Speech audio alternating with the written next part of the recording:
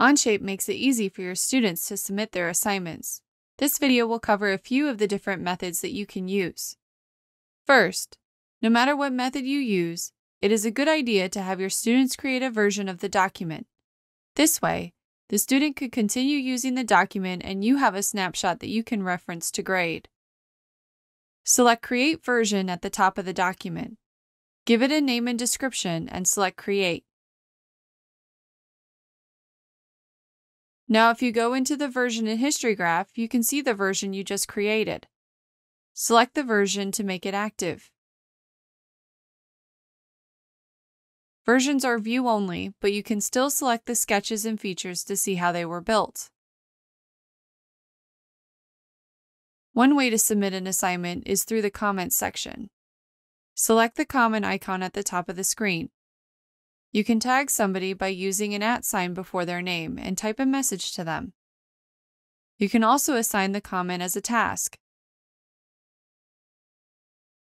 They will receive a notification with a direct link to the document. If a task has been assigned to them, it will also show in the action items within Onshape. The task also has a direct link.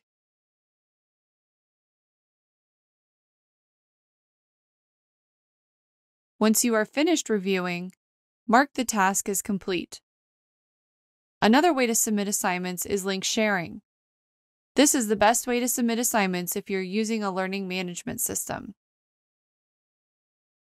First, version the document like we did before. Then make the version active so that the link will point directly to this version. Select Share in the top right and navigate to the Link Sharing tab. Turn on link sharing and copy it to your clipboard. You can submit the link directly to the teacher or copy it into an external system. Especially in larger schools, it can quickly become overwhelming to keep track of your students' data. One way to organize it is by team. In the Document Manager, click on a team on the left. The documents will automatically filter to show you only the ones shared with that team. You could use this to filter by class, or you could even create a team just for graders. Students can share a document or entire folder with the grading team once it's ready for review. Once you are finished reviewing, you can remove the team from the share so only pending items are shown. Another option is to create a folder that your students can move documents into. If the folder is shared with several people, they will all be able to see each other's work.